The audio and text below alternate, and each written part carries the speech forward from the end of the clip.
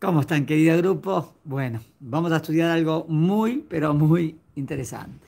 Como todo lo que el Rab escribe, siempre tan importante. Bueno, vamos a hablar de la ceremonia del Tashlij, que es algo clásico hoy en día en Rosh Hashanah. Vamos a ver la fuente, vamos a ver de dónde se aprendió esta costumbre y vamos a ver en qué tenemos que prestar atención.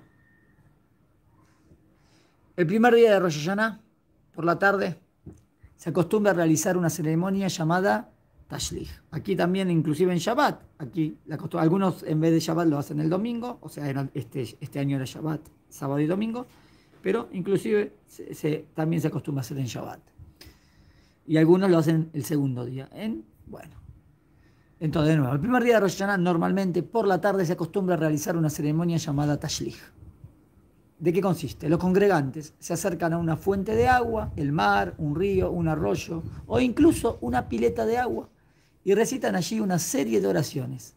Leen especialmente el texto del profeta Mijá, capítulo 7. Cito: ¿Quién es como tu Dios, que perdonas el pecado e ignoras las transgresiones de los sobrevivientes de su pueblo Israel? ¿Quién es como tú, Hashem, que tu ira no queda para siempre, porque tú quieres perdonarnos y cada año vuelves a tener compasión de nosotros? Ignoras nuestros pecados cuando nos arrepentimos y arrojas todas nuestras transgresiones al fondo del mar. Interesante este texto del profeta Mijá, obvio que está hablando de la Teshuvá de Israel y cómo Hashem perdona y desaparece los pecados. El Tashlij es una costumbre relativamente nueva. No es tan sabido esto, que es una costumbre relativamente nueva. Algunos piensan que tiene 1000, 2000, 3000 años. No. No está mencionada en el Talmud, ni está mencionada en el Mishneh Torah de Rambam, ni en el Shulchan Aruch de Rabbi Yosef Karo. El primero que lo menciona es el Maharil, que vivió entre el año 1365 y 1427. Jacob Ben Moshe Levi Moelin, un rabino ashkenazí muy famoso por sus obras que registran las costumbres de los judíos de Alemania en la Edad Media. Y en realidad, para el Maharil, el Tashlij se hace para recordar el sacrificio de Yitzhak. ¿Qué tiene que ver? El Midrash dice que cuando Abraham Avinu se dirigía hacia el monte Moriah, encontró un río que no debía estar allí. Y cuando trató de avanzar, el agua le llegó a sus narices. Y a pesar de tener la mejor razón para suspender el sacrificio, no porque podría decir a Abraham Avinu: mira, yo quiero ir a hacer lo que tú me pediste, pero el río no me deja pasar. Y podía haber regresado a su casa. Abraham pidió la ayuda divina y al final pudo cruzar las aguas para cumplir el mandamiento divino. En Rosh Hashanah recordamos varias veces a Kedat Yitzhak, ¿no? El famoso mérito de Abraham Avinu, que estuvo dispuesto cuando Hashem le pidió lo más difícil del mundo, que le dé a su hijo.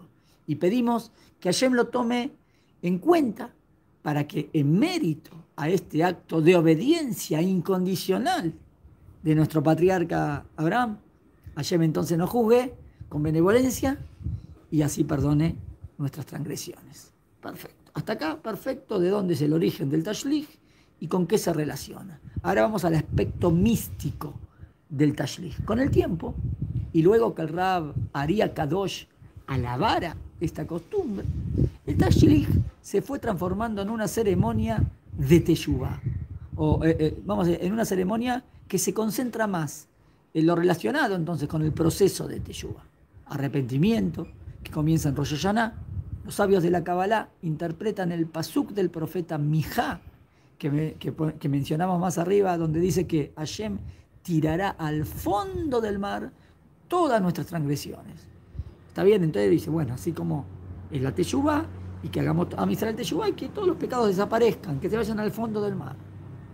Esto, por supuesto, es metafórico, y desde un ángulo místico significa que a pesar de que nuestras transgresiones afectan negativamente las invisibles dimensiones celestiales, una vez que nos arrepentimos de lo que hicimos mal, Hashem nos perdona, nos absuelve definitivamente y hace que todo lo que dañamos regrese entonces a su estado original. algunos famosos rabinos, hasta acá la parte metafórica de lo lindo, de lo interesante del Tashlij. Algunos, esto no es tan sabido, algunos famosos rabinos como el Gaón de Vilna o el Rabbi Yehiel Epstein, autor de la Aruja Shulchan, no practicaban la ceremonia del Tashlij. Básicamente, ¿por qué no lo hacían? Está muy linda esta costumbre.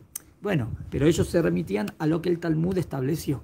Entonces, básicamente, por cuanto que en el Talmud no está mencionado esta costumbre, ellos no lo practicaban. Lo mismo ocurrió con muchos judíos yemenitas que siguen estrictamente a Maimónides.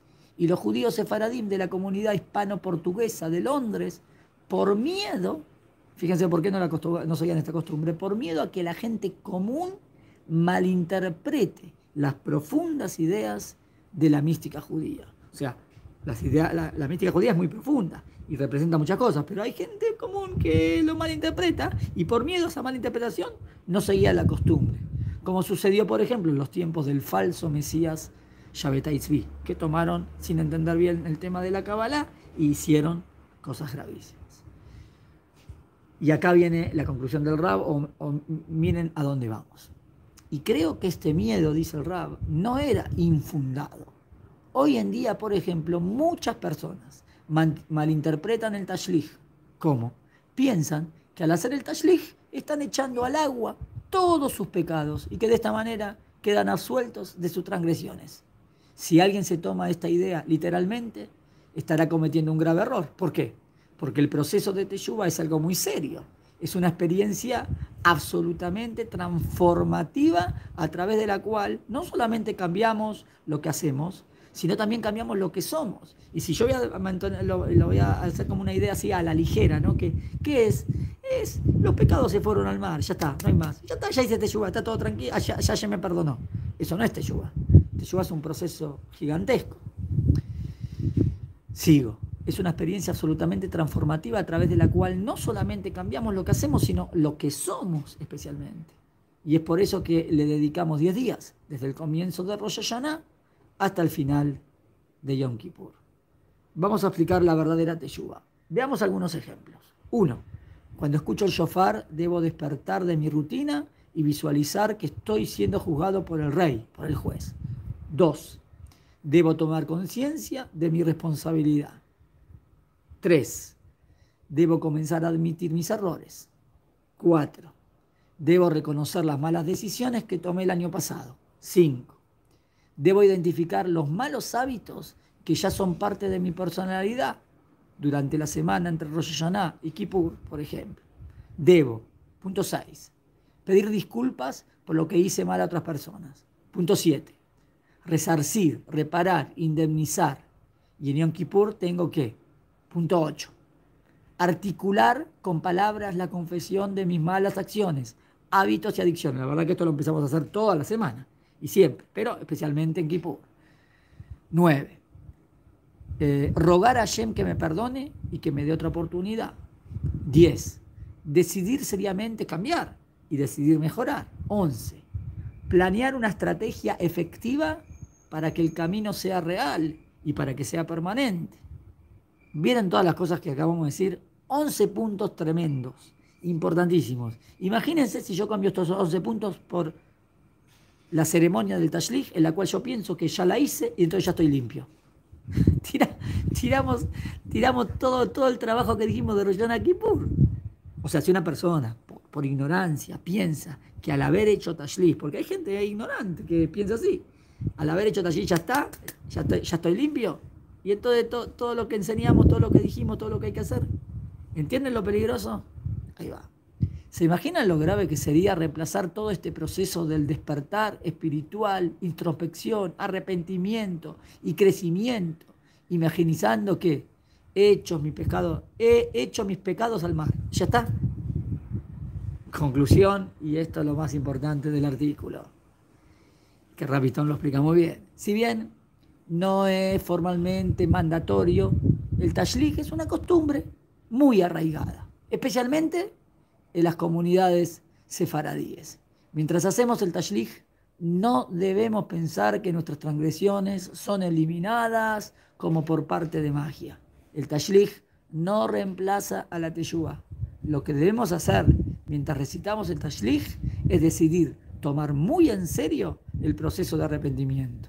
A mí me gusta mucho cuando uno lee el Tashlij, dice cosas muy profundas de cómo tengo que mejorar las midot y tengo que trabajar sobre el enojo, sobre el orgullo. Está bien, entonces agarrá ese punto y trabajalo o léelo como que eso es lo que tengo que mejorar. Ah, eso está perfecto, ahí está genial. Y que nuestra teshuvá sea tan seria, real y efectiva que al final de Yom Kippur podamos sentirnos de verdad limpios y purificados y livianos, como si todos nuestros pecados hubiesen sido arrojados al mar. Creo que quedó claro cómo tenemos que agarrar una costumbre, pero entenderla bien y ver la profundidad y no tomarla a la ligera y no que no me reemplace todo lo que de verdad es la mitzvah de Oraita, la mitzvah de Rabanán, de todos estos hagim. ¿Está bien? Que se entienda bien y que no lo reemplace por ignorancia. Y por eso demostramos que también había muchos hagim que no. Pero está bien, ya la costumbre está bien establecida, perfecto. Pero hagámoslo de buena manera. Espero que les haya gustado. Estudiamos de todo. Y bueno, Besrat Hashem, seguiremos estudiando. Entonces, aquí en Israel, Shavuot Tov, Shana Tová, buen año para todo el grupo.